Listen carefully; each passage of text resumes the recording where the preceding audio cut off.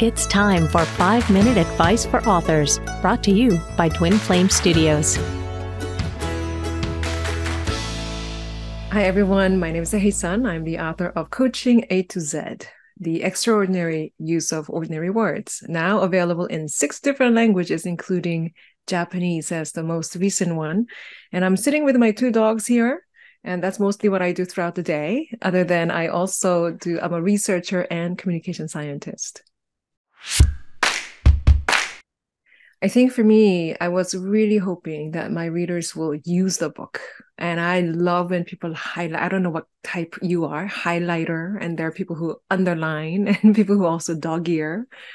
And also some people make notes or use Post-its. And that's the point. I really hope that people use it because this book is written so that this will transform the way that you converse with people who are important in your lives first. So at home, at work, maybe at schools, how do we actually have conversations a little bit more and a little bit better?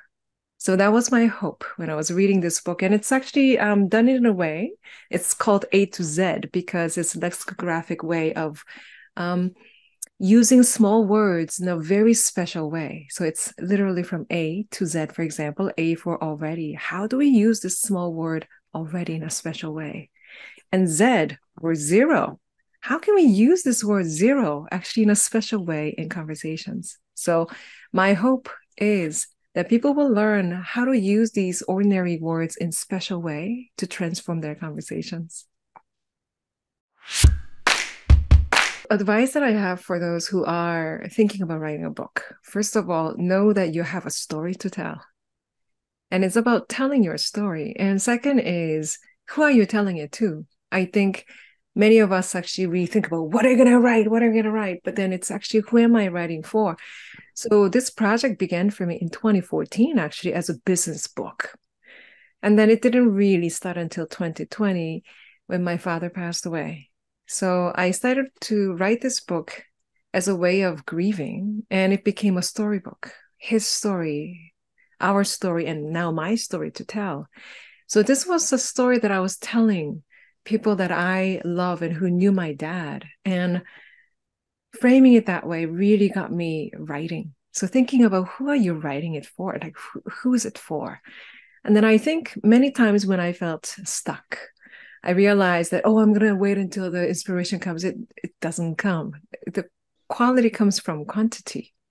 So for me, sitting down and just writing 100 words, it could be gibberish, but just write.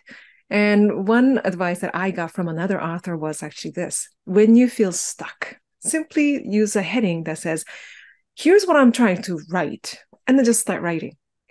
So you're not really thinking about, does it sound, nice and all those things, but here's what I'm trying to write, and start writing.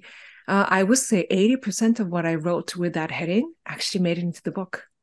So those are my advice for those who are thinking about writing a book, and good luck.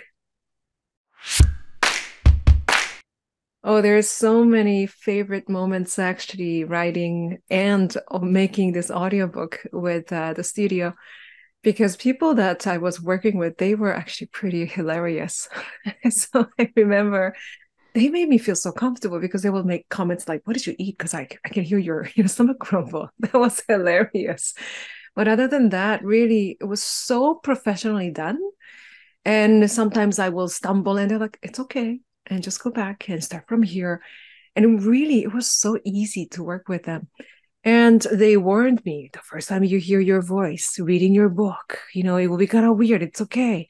And all those small things that they did throughout, that really, that made me feel very comfortable working within my own, with my own content, with my own voice. And especially this was very special because this was